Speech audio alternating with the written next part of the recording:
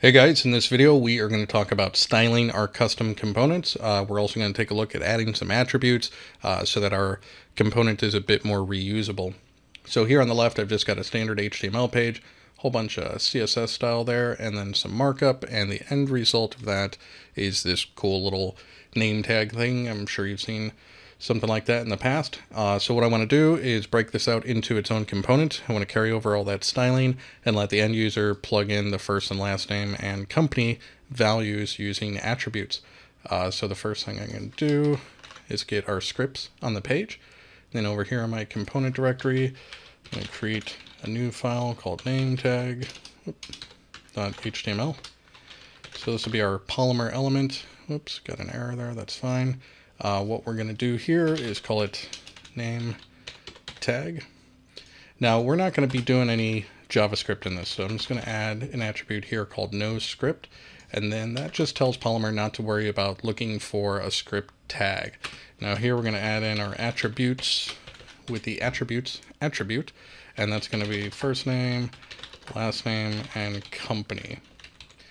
So here in our template, we're going to grab this markup. We're going to drop that right there. And here where we have the name, we're going to say this is fname space lname period.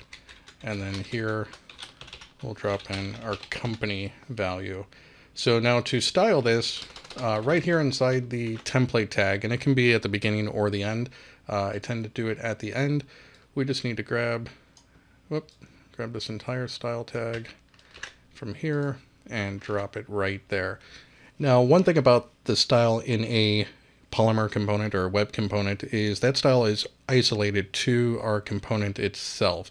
So one thing I was doing here is using this name tag class everywhere to keep it from interfering with other CSS on the page. So I can just delete that at this point and just stick with our elements that we're actually modifying here in our CSS. So I can save that really quick. Now over here, we don't need this style and we don't need any of this markup. Instead, we're going to have our new tag called name tag. Close that. Then we're going to have our link rel equals import and href equals, so it's going to be component / name tag.html. Close that off. Now here in our name tag, we need to pass in those attributes that we added. So those were right here, and they are space delimited, fname, lname, and company. So here we'll just say fname equals Joe, lname equals M, and company equals egghead.io. And I think we're looking good. Let's go ahead and try that out. We'll reload this here. Yep, so there's our component on the page, and let's go ahead and just drop in another one. So this would be Joel H. Now we've got two of them. Awesome. That's very, very reusable. We can just kind of hand this off to somebody, and it's going to work right out of the box with the styling and everything. And just to kind of take a look at the isolation of the styling. So here on the div, I have everything set to do this Comic Sans font. So let's jump back to our index here. Create a div, and here we'll just say hello world. We'll drop one before and after just so we can see. So those two divs were not affected by the CSS styling that's inside the component itself, so that's pretty cool. Let's jump back here really quick. Now, while it's not a part of the web component spec, Polymer does allow you to reference an external style sheet.